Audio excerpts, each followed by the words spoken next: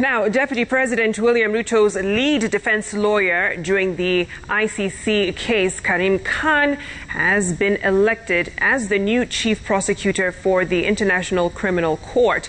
Karim Khan will replace Gambian Fatou Bensouda and will serve for a 9-year term. Stephen Leto with the details.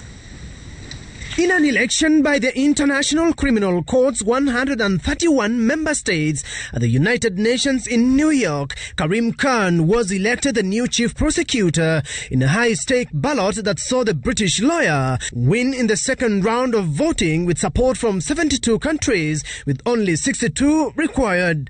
The 50-year-old Khan beat candidates from Ireland, Spain and Italy. The advocate was appointed in 2018 by the UN Secretary-General Antonio Guterres to lead the UN team investigating international crimes committed by ISIS. The ICC's third chief prosecutor now faces the task of securing more convictions to boost the court's legitimacy among the many member states. Some states, including the United States, Russia and China, have refused to recognize the ICC, with the US issuing sanctions against outgoing prosecutor Fatou Bensouda.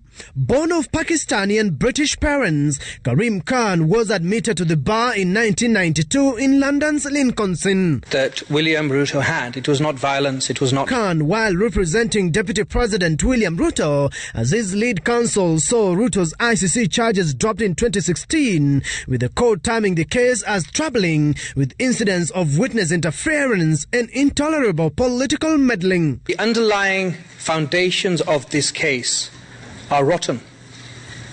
They really are absolutely rotten. Khan, in an exclusive interview with Citizen TV in April 2016, termed the case as complex, with hours of audio and video recording, as well as thousands of pages of evidence held by the prosecution. The vehicle of their case can't carry the weight of evidence. The chassis is broken and the wheels have come off. Khan will be the third holder of the powerful office in the Hague-based court, serving after Fatou Bensouda of Gambia and Luis Moreno Ocampo of Argentina. Stephen Leto, Citizen TV.